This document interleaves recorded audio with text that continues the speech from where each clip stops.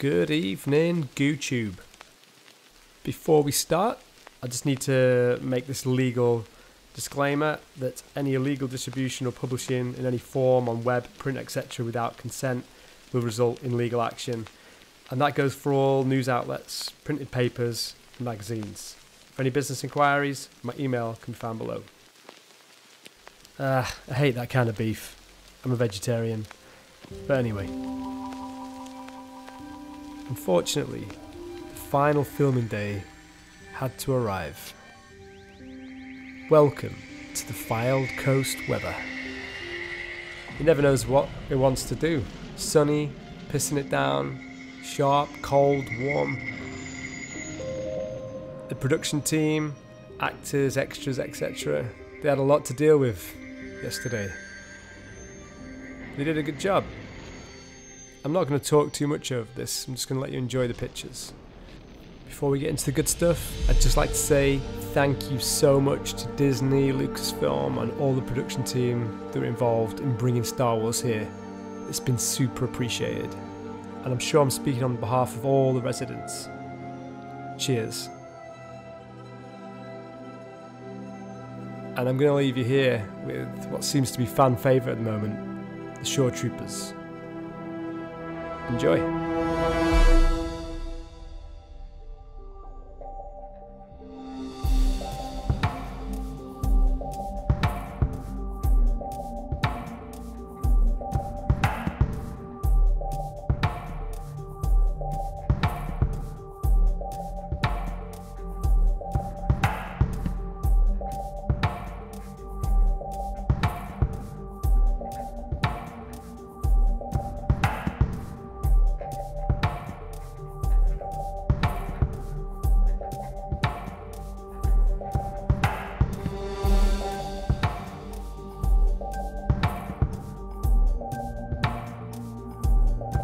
These boys don't mess about. As soon as there was a break in the clouds and the rain and the sun came out, these guys were Linford Christie hurdling over the promenade barrier. If you check out my first episode on the walkthrough of the location predictions, this is one of the places that I predicted would come. I'm so interested to see what they do with the green screens here. I've never seen a set this close up, so this is all new to me. But I knew they were going to come here, so you can call me Mystic Meg.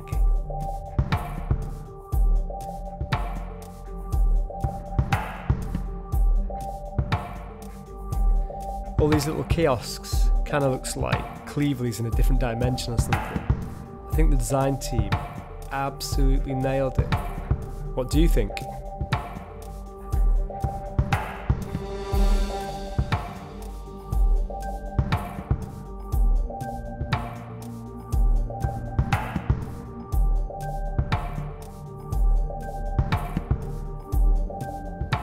It's already weird seeing the promenade empty. All gone. All this here, it's all gone. And everything's returning back to normal. Pretty bummed out.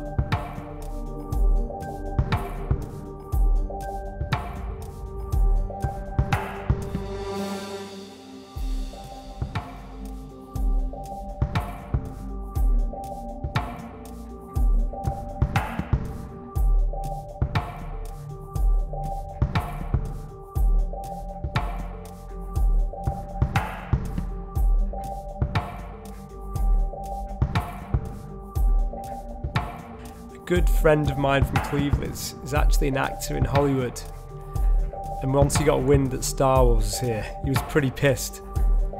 I said to him, "Should have stayed in Cleveleys, mate, aka Cleverly Hills. Watch out, Hollywood. This is Clevesy Wood."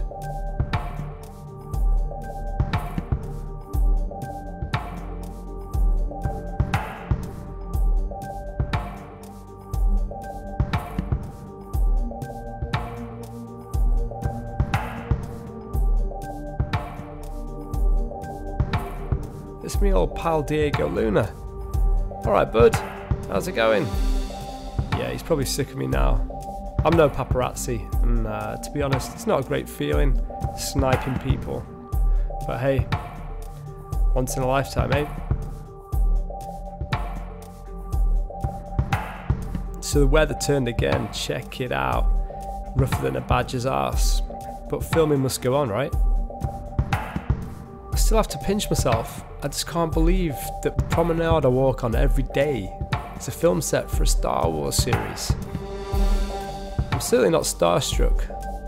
Location struck, maybe. And that, my friends, is a wrap. They finished off the final scene, packed up, and the show's about to leave Cleveleys. But it doesn't end there, as I bumped into a special guest. This, my friends, is John Sorensen. And if you're not aware of his work, a simple IMBD or Google will reveal his involvement in the film industry.